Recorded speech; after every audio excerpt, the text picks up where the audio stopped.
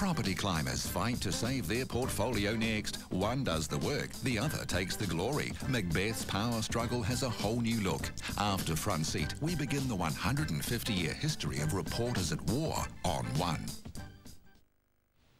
Hi everyone. We had some decent amounts of rainfall over the Southern Alps early today. Good for the hydro lakes. More rain's forecast tomorrow, but in lesser amounts. Here's some shots of Auckland. Overcast, but that didn't stop. Over 300 bikers getting out on the road to raise money for Ronald McDonald House. They help care for seriously ill children and their families. And great to see so many people caring. Well done. Time to check out our maximum temperatures. Alexandra got to 25 degrees today. Overcast 17 in Hokitika, but very warm along the east coast. Timaru 25 and Christchurch 26, our national high. Kaikoura shared 25 with Masterton and Napier. 22 in New Plymouth, Coastal Bay of Plenty, Hamilton, Auckland, Paihia and Whangarei. And Kaitaia, a muggy 24. From our satellite, it's easy to see why it was so gloomy and grey in so many places today. All of this is frontal cloud, and this looks like more showery frontal cloud heading out of the Tasman towards the South Island. And here we can see it on the isobars. Right there. Tomorrow the new cold front should brush the far south, bringing a few showers. Our rain-bearing warm front becomes very slow moving, but still likely to bring rain to western areas. And a new player comes into the mix tomorrow night in the form of a low, developing off the northern edge of this front. It'll combine with this subtropical low and feed moisture into the frontal mix, so it's not very promising for Dawn Parade on Tuesday.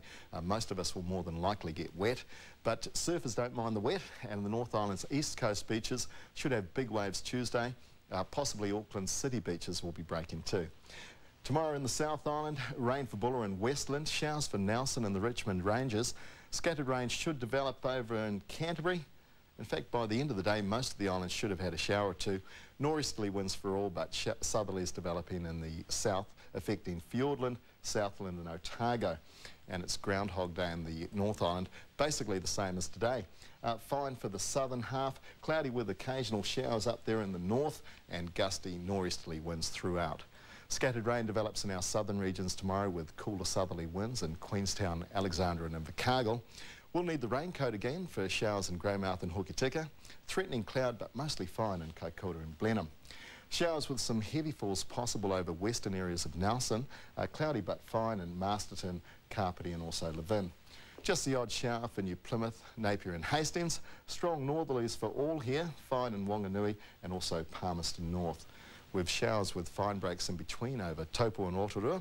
May have an afternoon shower or two in Tokoroa and also Gisborne. And showers with fine spells in all of these regions, with some heavier falls developing in Kaitaia and Whangarei late in the day.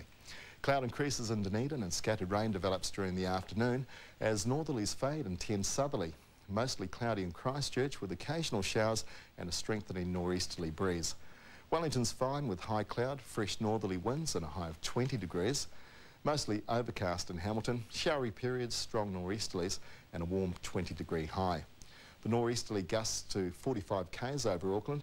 Should be another overcast day with passing showers turning to more frequent rain at night. Showers in Sydney, Cairns and Brisbane tomorrow. But the big news is Tropical Cyclone Monica, and I'll tell you more on that soon. Unsettled weather for most of our Pacific neighbours. However, Niue remains fine and sunny. And sorry, but it looks like a wet Anzac Day for everyone, so take your raincoat if you're on Dawn Parade. And showers for most on Wednesday, but fine along the west coast. Okay, I want to show you more on Cyclone Monica. Here it is in the Gulf of Carpentaria off Arnhem Land. Now it doesn't get any bigger than this. It's a grade 5, highest on the cyclone scale with winds to 320 kilometres per hour. Now that's as strong as Larry. So in the space of a month, 2 cyclones stronger than anything to hit this part of the world for over 200 years. And check the size of it.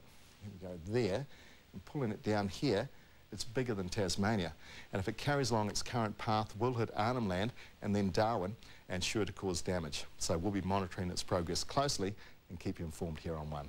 Back to you, Wayne. Excellent, thanks Brendan. Thousands of pyjama-clad Southlanders have slugged it out for the record books. 3,459 people, mainly hyperactive kids, took to each other with pillows, aiming for the world's largest pillow fight. Among the mayhem, there was only one rule. The slugging had to last at least 60 seconds. We did it! In the end, just 11 people made the difference. Invercargill eclipsing the record set in New York last year. Yes, it has been all happening in Southland this weekend, and that is One News this Sunday. We'll be back at 6 tomorrow morning. From the weekend team, though, good night.